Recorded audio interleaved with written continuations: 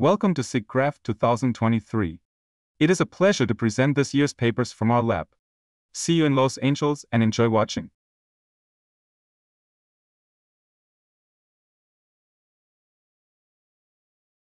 We present ClipFace, which enables text-guided editing of textured 3D morphable models. ClipFace enables manipulation of both texture and expression of a 3D face model based on given text prompts to facilitate content creation. Given a 3D morphable face model and RGB images of human faces, we generate texture maps that can then be applied to the face geometry. We then use this textured mesh as our starting point to generate a variety of textures and expressions. Finally, we also propose a method to generate temporally changing textures based on expression for a given animation sequence.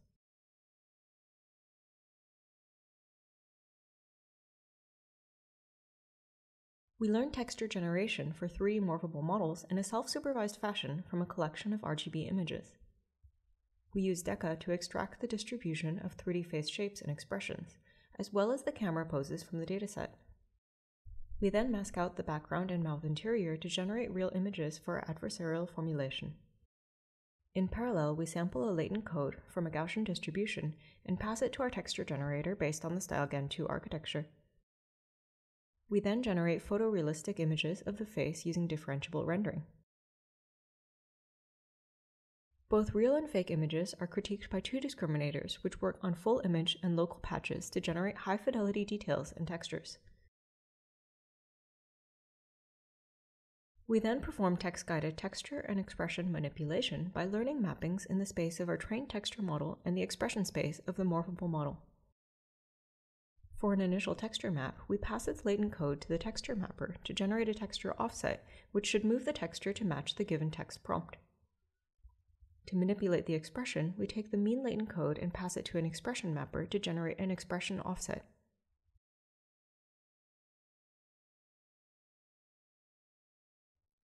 The texture and expression mappers are learned through differentiable rendering, supervised by a clip loss against the text prompt.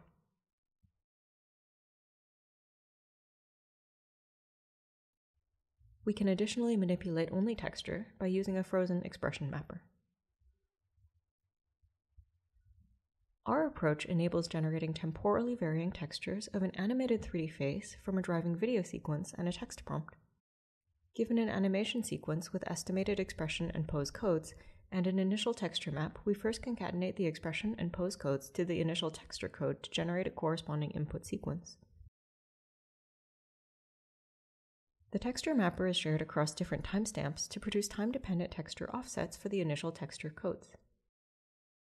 These predicted codes are then updated with importance weights to generate the texture maps for each time step.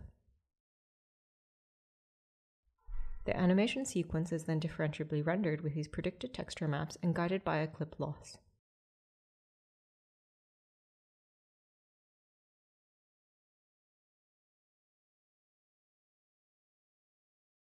We compare the texturing quality of our method to various state-of-the-art baselines. Our approach is able to generate high-quality textures for the full head region. Here we show interpolation between different texture styles in our texture space.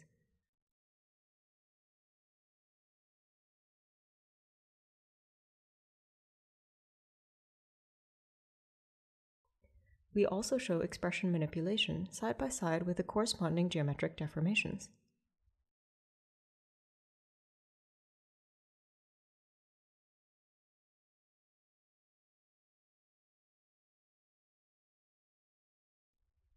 We compare our method with various text-based texture manipulation methods. Our approach achieves notably higher texture quality.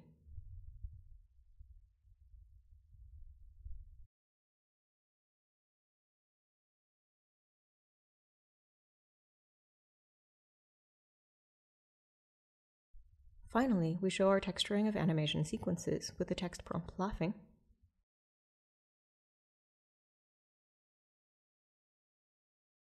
as well as the text prompt angry.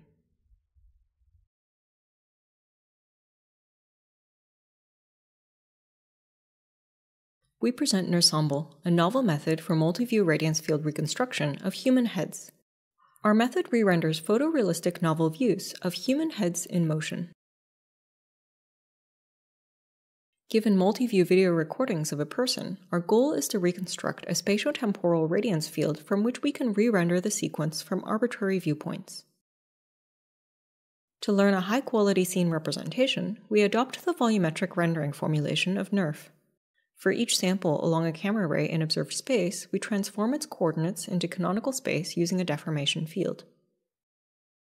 We use the point's canonical location to query an ensemble of multi-resolution hash encodings to get meaningful spatial features. We then fuse these features with learnable time-dependent blend weights. This enables us to decompose the scene at each time step into a unique combination of hash encodings. The blended features are then fed into two tiny MLPs that decode them into density and color values for volumetric rendering. Taken together, the deformation field facilitates modeling rough motion, such as head movements, while the hash ensemble adds fine details to the reconstructions. To train our model, we record a novel dataset with a custom-built high-end capture setup. Our 16 cameras record time-synchronized videos with a resolution of 7.1 megapixels at 73 frames per second. For our dataset, we captured 222 participants in over 4,700 sequences, amounting to more than 31 million individual frames. We ask the participants to perform a diverse set of facial expressions in order to maximize the variety of motions. More specifically, our capture script consists of 9 expression sequences covering different facial muscle groups, 1 challenging hair sequence, 4 emotion sequences, 10 sentences with audio, and 1 longer sequence where subjects are free to perform arbitrary facial deformations and head motions.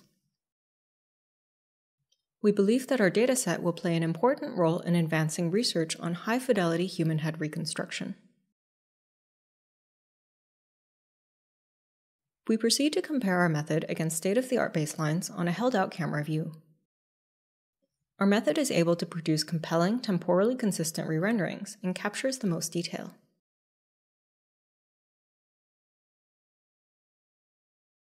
In the following, we show more results on different subjects. We consistently reconstruct more detail in various parts of the scene.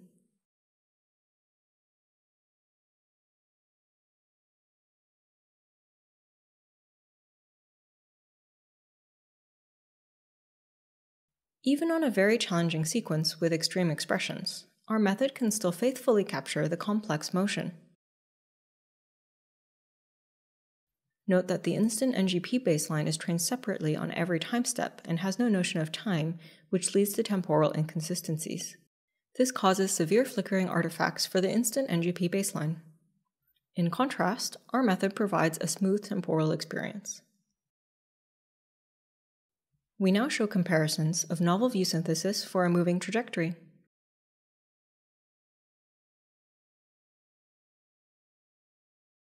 The renderings produced by our method provide consistent detail under viewpoint changes. For more complex motions that further involve topological changes, deformation-based methods produce very blurry results. In contrast, our method retains a high level of face detail even for extremely difficult and diverse expressions. Here, we ablate the different components of our model. Combining instant NGP with a deformation field can produce sharp detail in rigidly moving areas of the scene, but struggles with more challenging motion. On the other hand, employing an ensemble of hash encodings can better deal with complex motions, but generally produces blurrier reconstructions. Combining both components leverages the strengths of these architectures, but still does not achieve sharp detail in some areas. By employing a warm-up phase for the deformation field, sharp detail can be reconstructed using 16 hash tables, which can be further improved by increasing the number of hash tables. Finally, we show more detailed zoom-ins to showcase the reconstruction quality of our method.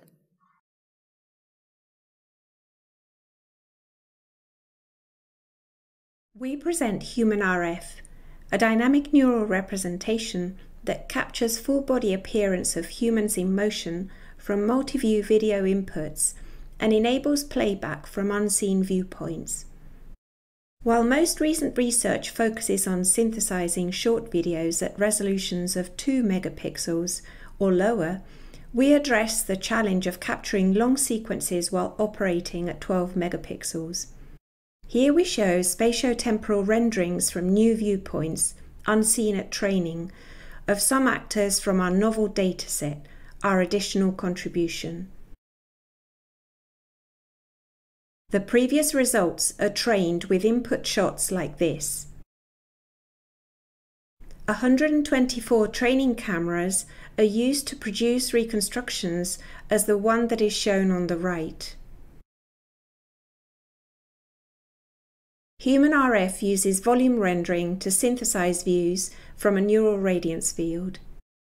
For a frame at time t, we first pick the according XYZ spatial feature volume and the corresponding spatiotemporal 2D feature slices. Using the outer product, those slices are lifted to 3D and summed up with the XYZ feature volume. We supervise our differentiable rendering pipeline with 2D only losses that measure the errors between the rendered and input RGB images and foreground masks. Best results are achieved by decomposing the sequence into multiple segments, with each segment representing only a small number of frames that is chosen adaptively. In the example above, 4 frames with indices 7 to 10 are captured by one segment.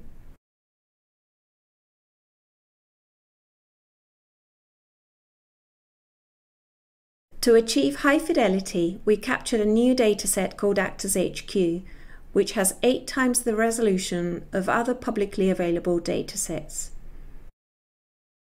It contains over 40,000 frames for 8 actors, and for each actor we provide sequences with different levels of challenging motion. The multi-view setup uses 160 calibrated 12 megapixel cameras, and a ground truth mesh reconstruction is available per frame.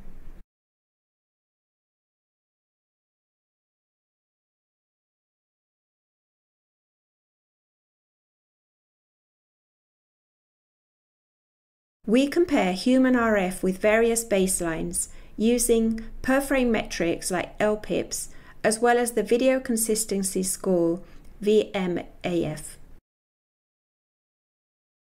We present 3D shape-to-vec set, a 3D shape representation for neural fields in generative diffusion models. Our method has 2 stages. The first stage is a shape autoencoding framework for 3D neural fields.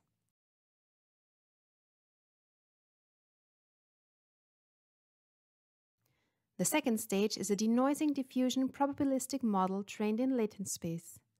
The diffusion contains a diffusion process and a denoising process. How we represent 3D shapes is a key design choice for neural fields. The simplest method is using a global latent to describe a shape. This kind of method often leads to a low-quality shape reconstruction.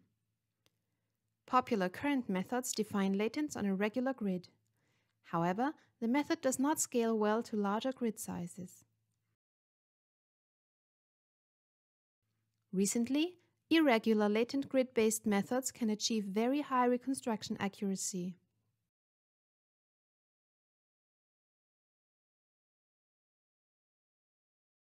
Our shape representation is a set of latent vectors. All spatial information is encoded by a neural network and not explicitly designed by a human. This yields significant improvements in reconstruction performance and representation size. Here, we visualize our shape autoencoding network. Given a shape, we first sample a point cloud on the surface. The points are then mapped to positional embeddings. We use a cross-attention module to encode the input as an initial set of latent vectors. This set of latents is further processed by a KL block and a series of self-attention blocks. To reconstruct a neural field, we use query points encoded using positional embeddings. We cross-attend the query points with the set of latent vectors from the shape representation. We get an output occupancy for each point. The final shape can be reconstructed with an isosurface extraction algorithm. Next, we are going to show some shape autoencoding results.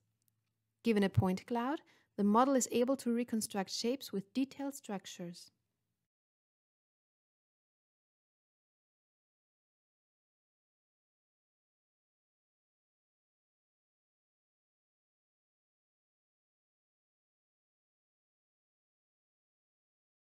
We are going to show some selected generative results. The diffusion model requires several steps to generate a shape. The shape is generated gradually during the diffusion process.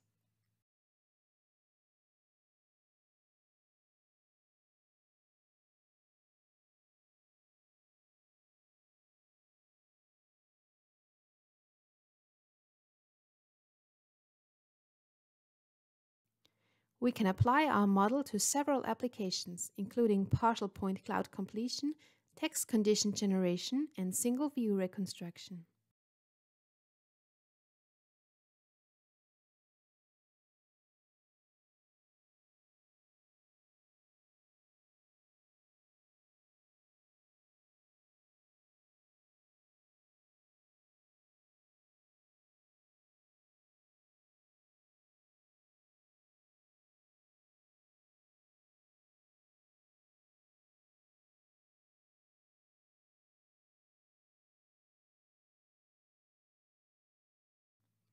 Thank you for watching.